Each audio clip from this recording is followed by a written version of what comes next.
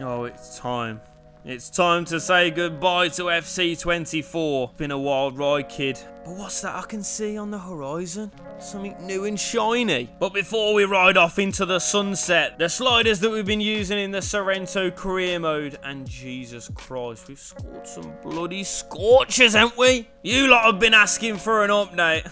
And I'm not one to disappoint, am I? So for the final time, here's the settings and sliders to use in FC24 before we say, it's been a long day without you, my friend, and I'll tell you all about it when I see you again. We've come a long way from where we began, and I'll tell you all about it. Right then, into the sliders. Now, as always, these can be chopped and changed.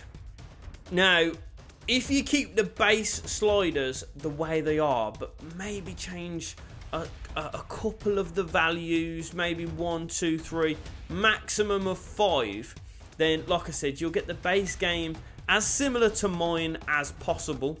But if you find that, I don't know, the pass error is too high, but the first touch control is too low, etc., etc., you can swap and change them a little bit. You can increase or decrease, but not by too much, because it starts to change the whole feel of the game. Now, what we're going to do, we're going to go through the user sliders, then we're going to go through to the computer sliders. Now, couple important changes, actually, I do feel, from the last set of sliders.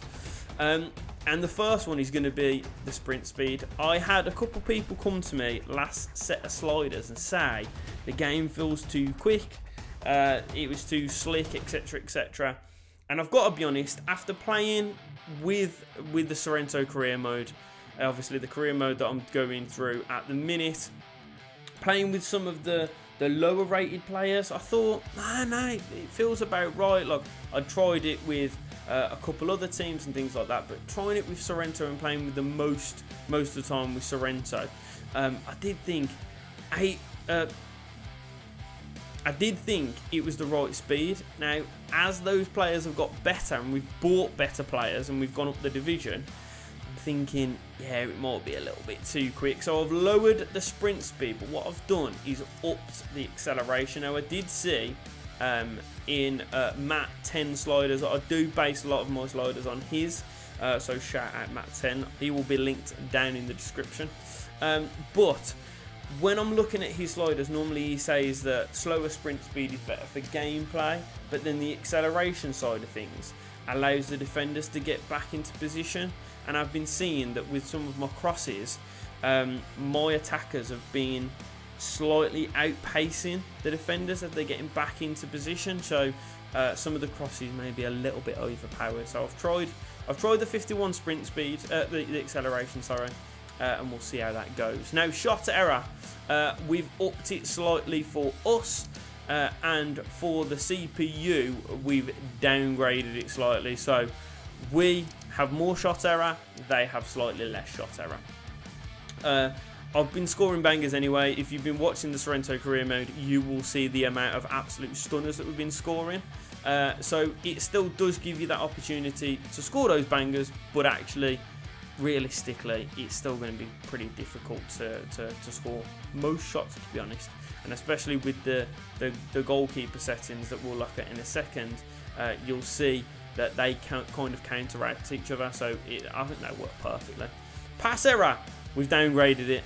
I did find that, especially with some of my better players, just normal ground passes and some of the manual passes, and we'll look at the gameplay settings in a second, it was just shocking, and there was no need for it to be shocking. We were playing forward passes rather than like swiveling on them and stuff like that, and they were just going awry. So I've downgraded it slightly, and I've done exactly the same for the CPU as well, only by a point, but again, we'll see how it goes. At the minute, for me, this is working perfectly. Shot speed, we'll keep it at 50. Pass speed, we're keeping that at 40 as well. We've talked about it in the past.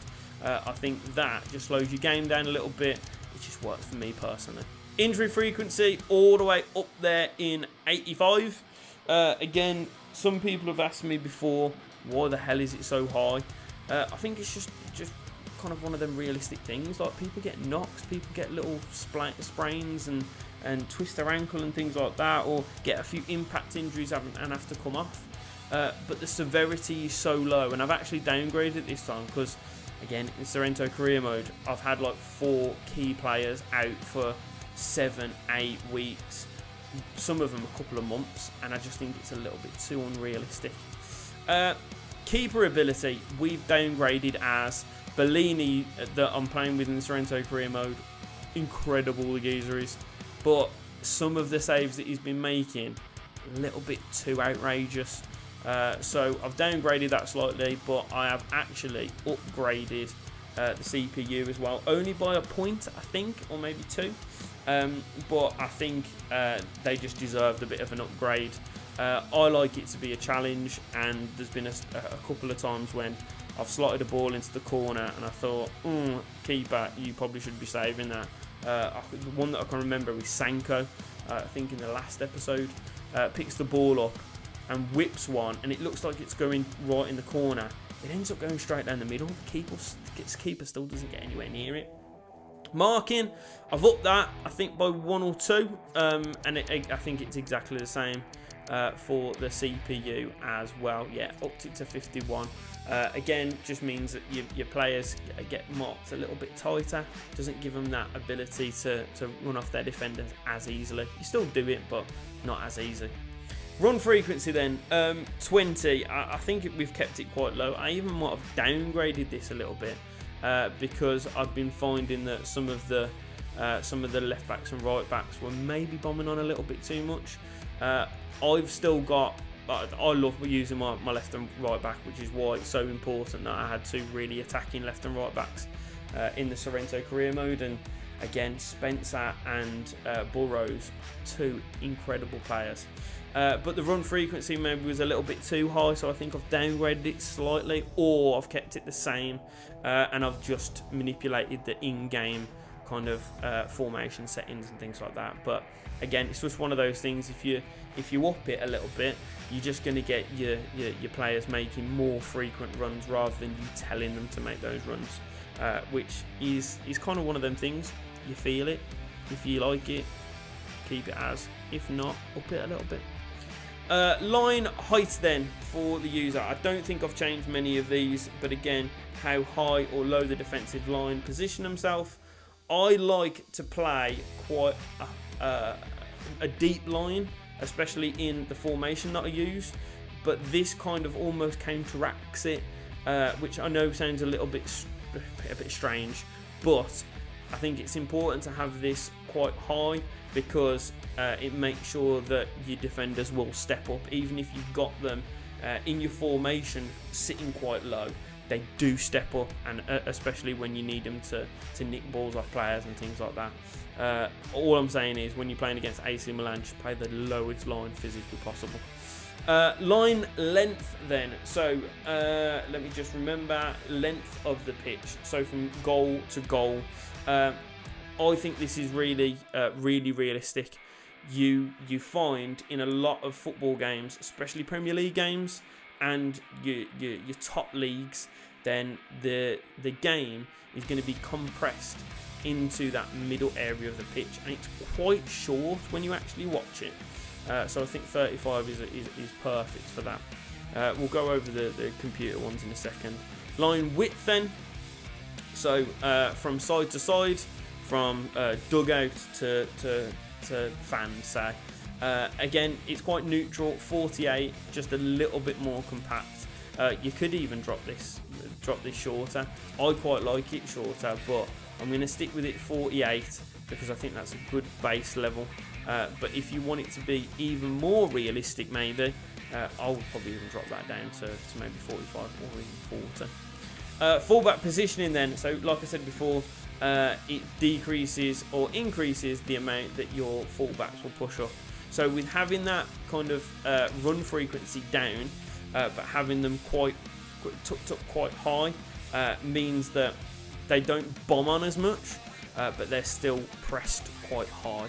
Do you know what I mean? So again, they're not making runs forward necessarily, but when you're playing around with your centre backs, I like it that when I'm in possession, I want my centre backs to be quite close together with your centre defence and midfielder dropping in almost between them or playing that little triangle, and then your left and right backs, I want them high, not necessarily running on, but I want them to be an option really far wide and also quite high up the pitch. And then first touch control. Now I've been playing about this a little bit. I think we had it up around 70 last time. I've actually decreased it to 60. Personally, that's just because it felt better for me. I was a little bit frustrated with the first touch control previously, so I've dropped it down. Not necessarily to make it easier, just to make it a little bit more fun. I wanna have fun while I'm playing these games, and I've done exactly the same with the CPU, and I think that has actually made it a little bit harder for me, a little bit more challenge, a little bit more fun. So again, it's just one of them things you try around with. If you're feeling that maybe it's a little bit too unrealistic and the ball's sticking to those players, just drop it to 70 again. But at the minute, I'm liking it at 60, so I'm keeping it there for now. Now, as we go in the CPU settings, we've already kind of flicked over and had a look at them, but we'll just go back through them now. So, sprint speed at 8, acceleration at 51, we've already talked about that a little bit. It's when the AI is controlling your defenders and getting them back into position. Downgraded shot error, so some of the shots are more accurate, and also our goalkeeper is a little bit less effective at actually saving them. Pass error 55. I think that's a slight decrease on our one, so making it a little bit harder for us. Keeping shot speed is the same. Pass speed exactly the same. We want them to. You want it to be a nice game. You don't want it to be absolutely ridiculous where they're popping balls all around left, right and centre of you. Injury frequency we've already talked about, and it's exactly the same for us, but we've upgraded their goalkeeper. We've made their goalkeeper a little bit better.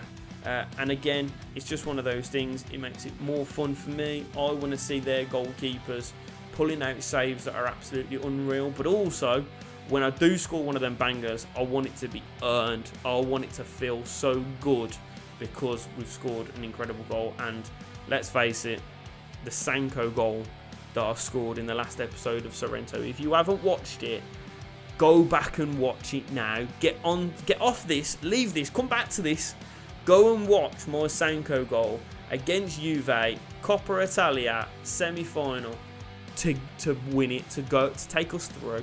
It's friggin' incredible. It's probably one of the best goals I've scored this year. Marking 51, exactly the same as ours.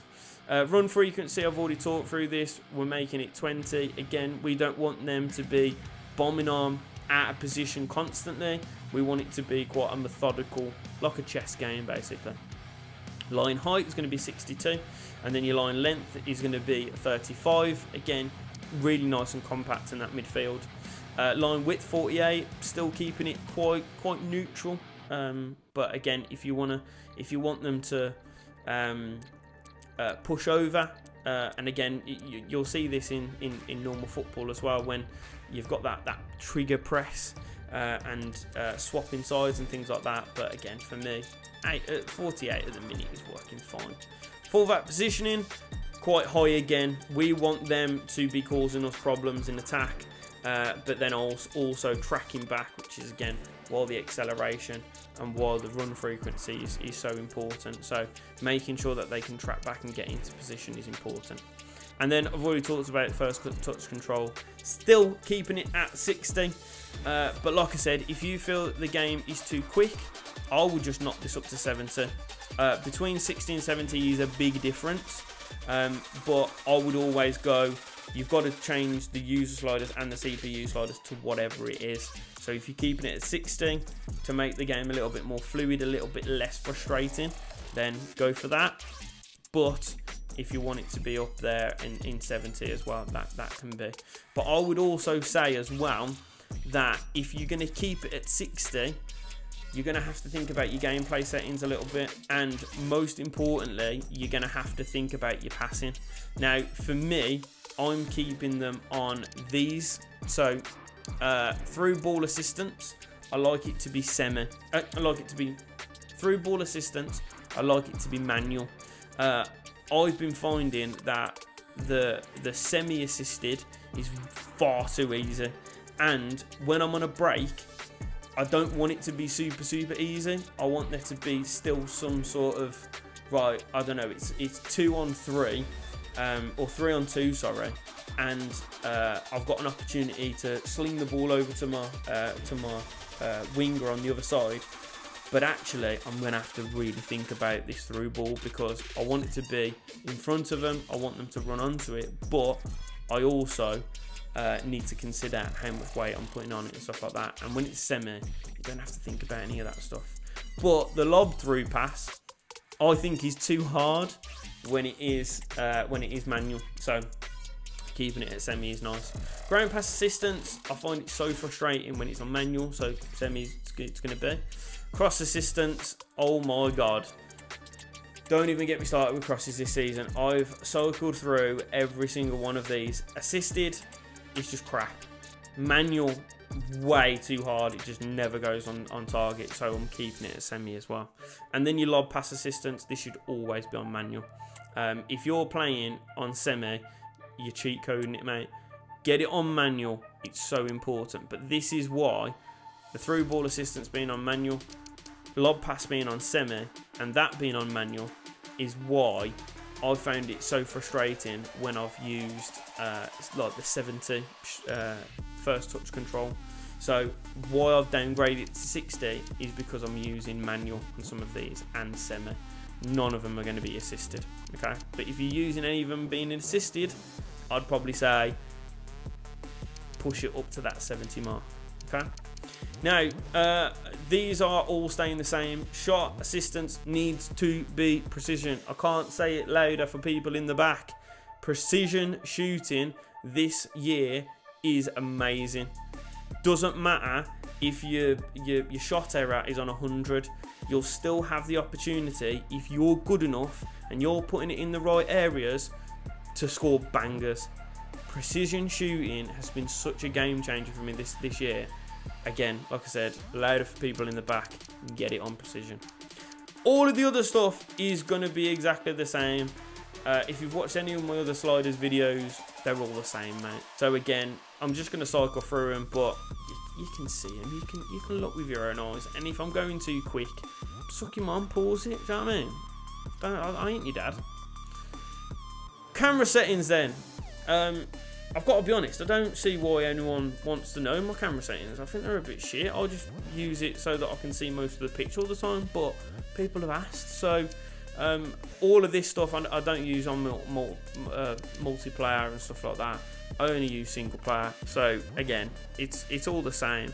The only time that you'll ever kind of need it probably is when you're playing player career modes. But even when I did that, I used it on the legacy camera as well. So who cares?